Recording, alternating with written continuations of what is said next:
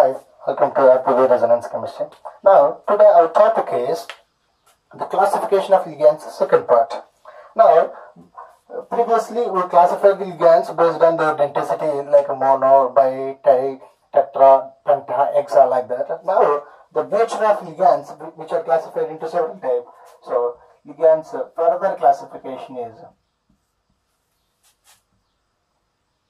ambidentate ligands,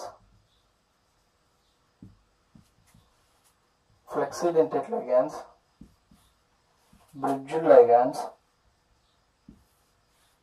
pi acceptor ligands. Final one is chelating ligands. So now, based on these classification, we will discuss each and every classified ligands in detail. So the first one is ambidentate ligands. So ambidentate means it is similar to the frog having a dual nature, like a amphoteric nature. So that's why ambidentate came from amphoteric nature. Ambidentate ligands. So ambidentate ligand means a single ligand having more than one donor atom. Ligand having more than one donor atom. So for example, Cn, it is a ligand, but it donates the electron pairs from carbon and from nitrogen also. It donates the electron pairs from carbon as well as nitrogen. Ligand is a single one, but here donor atoms are more than one. Here donor atoms are two.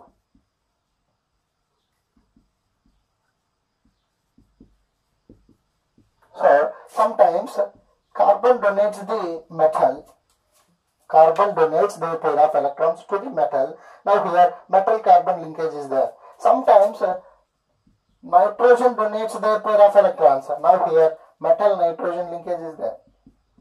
Metal carbon, metal nitrogen. So generally a single ligand having more than one donor atom, it gives the complexes with different donor atoms. Then such type of ligands are called as ambidentate ligands. So the best examples are SCN minus, NCS minus, again NO2 minus, ONO minus. Now here it is a nitro compound, nitrito compound, nitrito compound. So these two are also best example for ambidentate ligand. Generally, ambidentate ligands forms the linkage isomers. Ambidentate ligands forms linkage isomers. So linkage isomers are came from the ambidentate ligands only. It is clear about ambidentate ligands. So generally, ligand is basically monodentate ligand having more than one donor atom. It forms the complex with both donor atoms. Then it's said to be ambidentate ligand. So further example also, another examples are also urea, thiourea, SO3 minus 2, SO4 minus 2, etc. So these are the examples about ambidentate ligands. Now the second classification is flexidentate ligands.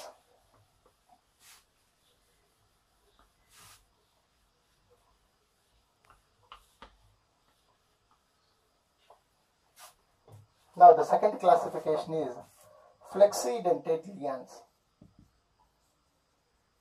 So flexidentate means it is flexible. A ligand which is shown more than one density, like a monodentate, bidentate, or bidentate, tridentate, or penta, hexa, tetradentate, whatever it may be. So a ligand having different density, then such type of ligands are known as flexidentate ligands. Sometimes it acts as a monodentate, sometimes it acts as a bidentate. So for example, like NO3 minus or CO3 minus 2 or NH2, such type of ligands which is shown their duality or their flexibility. For example, NH2, it is hydrazine, Now here, one in hydrogen, lone pair of electron from one NH2, it forms the complex, it forms the coordinate bond with the metal. Now here it acts as monodentate ligand. Now here hydrogen is monodentate ligand. So sometimes the both donor atoms which forms the complex with chelation. Now here hydrogen ligand is bidentate. So this is the flexibility. Now however the ligand act as both mono and bidentate or tri and tetradentate like this. So such type of ligands are known as flexidentate ligands. Generally 3-membered rings are unstable. In case here 3-membered rings are unstable due to the steric crowding. So all these are the unstable complexes. Whenever the metal size is increases, in case of lanthanoids or actinoids. So whenever the lanthanoid or actinoid complexes, these type of ligands are act as bidentate ligands. In case of transition metals, all these are the unstable complex due to ring size.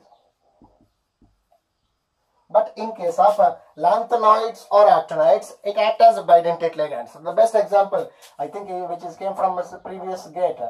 So the coordination number of above complexes. In case of lanthanoid, cerium is a lanthanoid. So lanthanoid element NO3, it acts as a bidentate ligand. That's why it is 6 into 2 6 2s are 12. Now coordination number is 12, not the 6. So be careful about the metal adjacent to the ligand, which is also very important one. So generally transition elements can act as only monodentate ligands. Here these ligands at transitional metals, it acts as monodentate, but in case of lanthanoid elements, it acts as bidentate ligands. Not only 3-membered, 4-membered ring also unstable. For example, sulfur dioxide, so SO4 minus 2, which forms the complex like a 1, 2, 3, 4, 4-membered ring. 4-membered ring also steric strain due to these two electronic cloud with metal atom. So that's why 3 and 4-membered ring with the transitional metal elements are unstable. But in case of inner transitional elements, it is very stablest compounds. However, some of the stablest compounds are also present in the transitional elements. We discussed about that.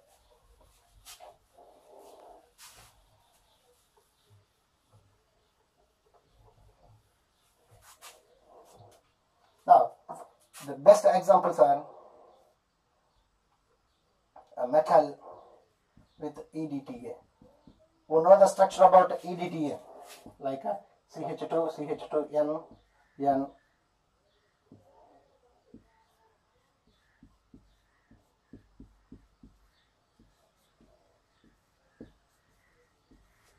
So now here 1, 2, 3, 4 ligands, so 2 nitrogen atoms. Now here coordination number is 6. So here metal is replaced by EDTA, cobalt. Metal is replaced by cobalt. Now here the complex is cobalt plus 3 complex. Whenever here it is coordination number 6, it is hexadentate ligand. Our EDTA is hexadentate ligand. But cobalt HEDTA over there. Now here HEDTA, that means one of the ligand is closed with protonation. It closed with protonation. Now here it acts as a pentadentate ligand. So similarly, another ligand which came from quite opposite to the first one. So cobalt H2 EDTA, which is a tetradentate ligand. So this is the flexibility of ligands. These are the stablest compound in case of transitional metal elements. Now the third one is bridging ligands.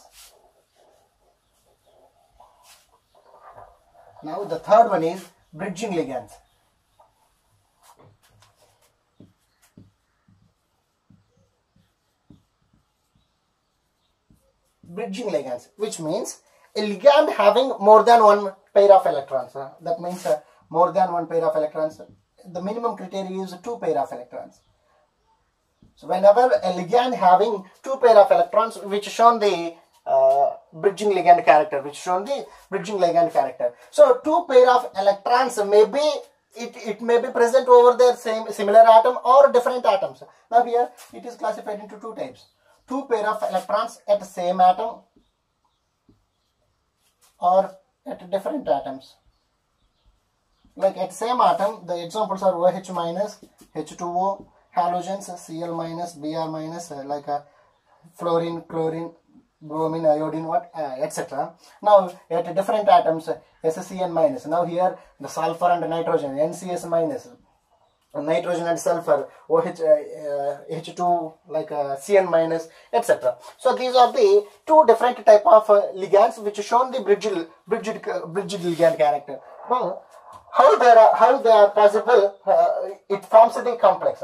Now, generally, a ligand having 2 pair of electrons. These 2 pair of electrons, which coordinates with 2 different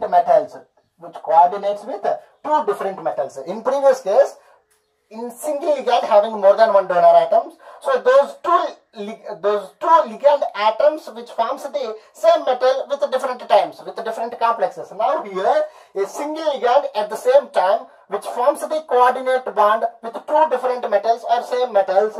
The 2 different metals are known as bridging ligands. Then this ligand is known as bridging ligands. In IUPAC nomenclature, a bridging ligand is prefixed as mu, like mu hydroxo, mu imidone, like that. So in bridging ligand nomenclature, prefixed as mu. So generally, bridging ligand complexes are known as polynuclear complexes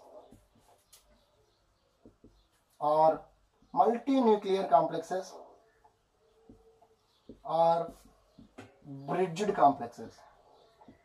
So the best examples about the complexes ligands are L is equal to OH or NH2, sometimes hydroxo, imido, O2, etc.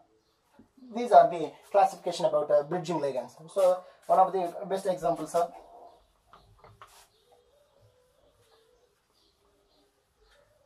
now here cobalt, OH, cobalt, NH2. So now this is a bridge ligand, this is another bridge ligand. Here OH, here NH2. This is the classification about bridging ligand. Now the fourth one is pi acceptor ligands.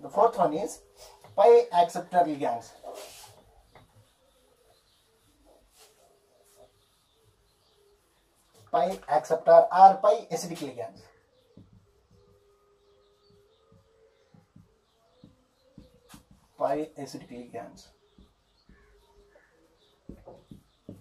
So the ligands which are capable to accept the electron pairs from the metal atoms. Such type of ligands are known as pi acceptor ligands. Listen carefully, I repeated my sentence once again. The ligand which are capable to accept the electron pair from the metal atom, then it's said to be pi acceptor. So now it is clearly explained by the synergistic effect or backbonding effect. Now generally, metal which is coordinate with the carbonyl. Carbonyl means C triple bond O. Here carbon as well as oxygen having each lone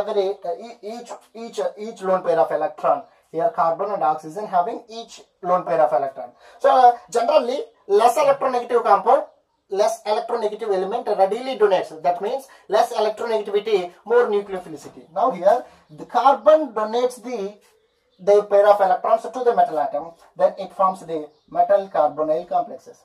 Now here it lost the electron pairs, so now it's shown maybe it is positive due to the higher bonds. Whenever metals are very lesser the size, very smaller the size, now here 6 ligands are approach to the metal. Now here metal having more electron density. That's the metal does not bear this much of electron density. Then again it returns sendbacks.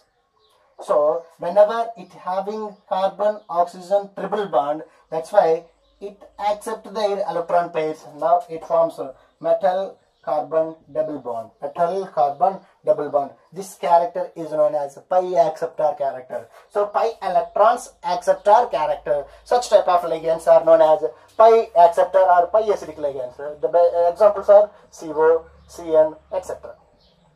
So this is about pi acceptor ligands. Now the final one is chelating ligands. The final one is chelating ligands. Chelation means which came from claw of crab. So we know that the structure of claw of crab like this. So chelation means a ligand which forms the ring with a metal atom. A single ligand which forms the ring with metal atom, then it is called chelation. For example, ethylene diamine is there. Ethylene diamine, it having two nitrogen atoms. Those two are the lone pair. Those two nitrogen atoms having the lone pairs. So those two lone pairs which coordinate with metal atom, then it forms a ring. This formation of a ring is called chelation. So other than monodentate ligands, all the bi, tri, tetra, penta, hexadentate ligands are chelating ligands or chelating ligands. Now these are the second classification of ligands. Now our topic is oxidation state. How do you calculate the oxidation state of coordination compounds? Like I'll give the 10 examples. So with I solve all these examples with simple and tricky manner. So first one is a theoretical, and next onwards it is a simple and tricky manner. Now the calculation of oxidation state of the central metal atom in complex compounds calculate like this. So first one is cobalt NH3 6 times Cl3. So generally, before going into the oxidation state, we know about the charge of the complex, charge of the ligand is a most important one. Charge of the ligand. We discussed it in the lecture 3rd and 4th, the classification of ligands. We will give the charge over there. So if NH3 belongs to neutral dentate ligand, that means it having lone pair of electrons, but chlorine having a -1 charge. So now chlorine charge is -1, nitrogen, ammonia charge is 0. Now by using these charges, we calculate the unknown oxidation state of a metal. So now X is X plus 6 into all the ammonia ligands contribute to the 0 charge due to the neutral denticity, plus 3 Cl minus, that means it is -1 charge, -1. So overall charge of the ligands on the metal is equal to the charge over there. Here there is no net charge, that's why it is equal to the 0. So X minus 3 is equal to 0, X is equal to plus 3. So this is the calculation of oxidation state of a given compound. Now the second example is rhodium NH3 3 times NCS minus. First of all, we know about the charge over the ligand. So NCS belongs to NCS minus category. That means monodentate negative ligand. That's why the charge is -1. So X plus 3 into 0 plus 3 into -1 is equal to 0. X is equal to plus 3. So this is the oxidation state of second one. Now the third one calculation like this.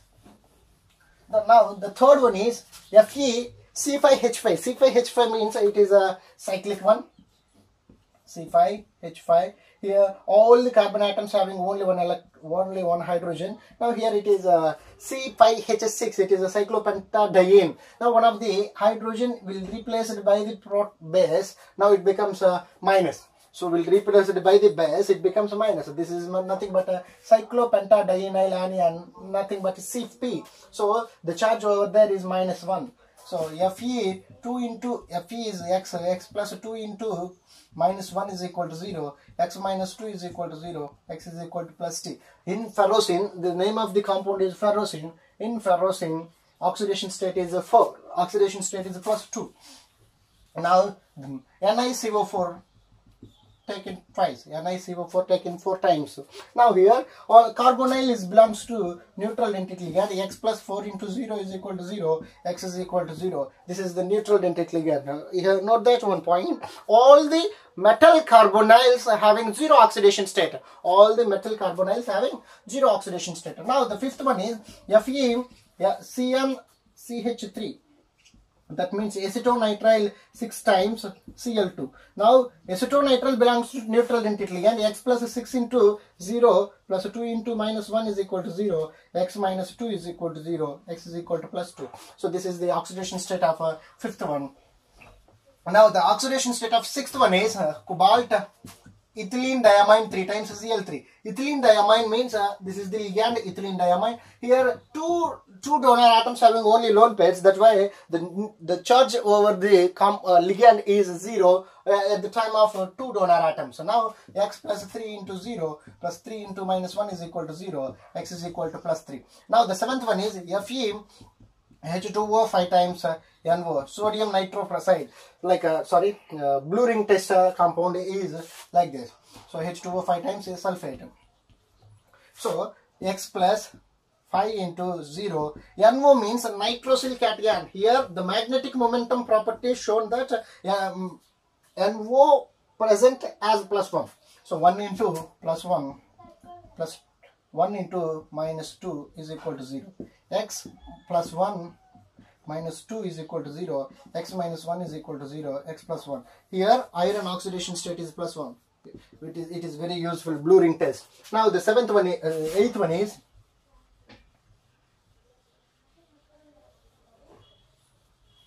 eighth one is CH3 4 times N taken twice.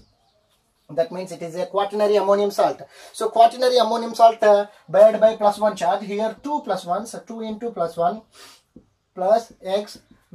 O means oxo having the charge minus 2. Oxo having the charge minus 2. X plus 1 into minus 2 plus 4 into minus 1 is equal to 0. 2 plus X minus 2 minus 4 is equal to 0.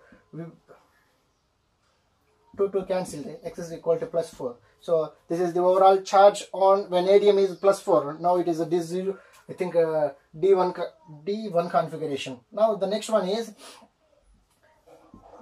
potassium KO EDTA. EDTA is a flexidentate ligand. We discussed in previous lectures. So now 1 into plus 1 plus X plus EDTA over the charge is minus 4 is equal to 0. X minus 3 is equal to 0. X is equal to plus 3. Now the final one is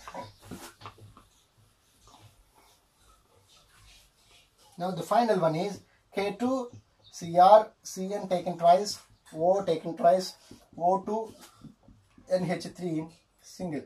So now here 2 into plus 1 X cyanide charge is a Cn minus here 1. So 2 into minus 1. So O means oxo, the charge is minus 2. O2 means minus 1 superoxo, the charge is minus 1. Charge on O2 is minus 1. So here 2 into minus 2 plus 1 into minus 2 plus 1 into 0 is equal to 0. So now 2 plus X plus 2 minus 4 minus 2 is equal to 0. 2 cancel. X minus 2 is equal to 0. X is equal to plus 2. Thank you for watching.